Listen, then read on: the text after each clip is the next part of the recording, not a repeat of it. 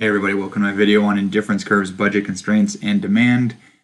I'm going into this video assuming you already know about indifference curves and budget constraints, and I'm going to use this video to show you one of the big reasons we care about these, which is to explain where a demand curve comes from. Presumably you already know what these things mean. If not, go watch my video called Where Do Indifference Curves Come From, which should have a little link up in the corner right now.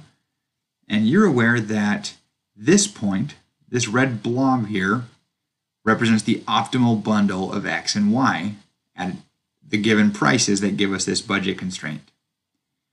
So we bake a price in, we say, hey, that's price 1. With price 1, here's the quantity X1 that we want to purchase. If this price changes, this budget constraint changes, and so on. Okay, so two graphs, same idea. This is measuring the pair of goods I want to buy. This is measuring the price and one of the goods I want to buy. Then we lower our price. Well, if we lower the price of good X, the quantity of good Y that we can purchase if we buy all Y won't change. But for each Y we give up, we can gain additional X's above what we used to. And so our budget constraint pivots out along the X-axis, which you'll now notice this original indifference curve is no longer going to lead to an optimal outcome because there's no point of tangency.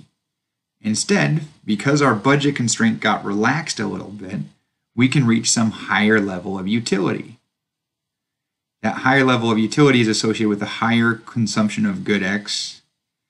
And I'll be honest with you, I could have drawn this differently. I could have made good X, I could have made good Y increase its quantity. I could have made good Y decrease its quantity. I can do all kinds of stuff depending on if I want substitutes or complements.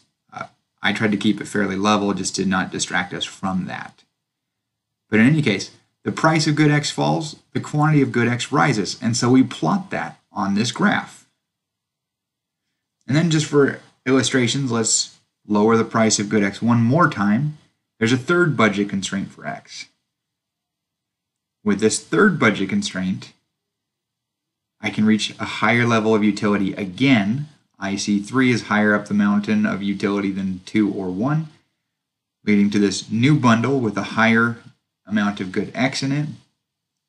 I can plot the new price, the lowest price so far, and the new X, the highest X so far, and I get this.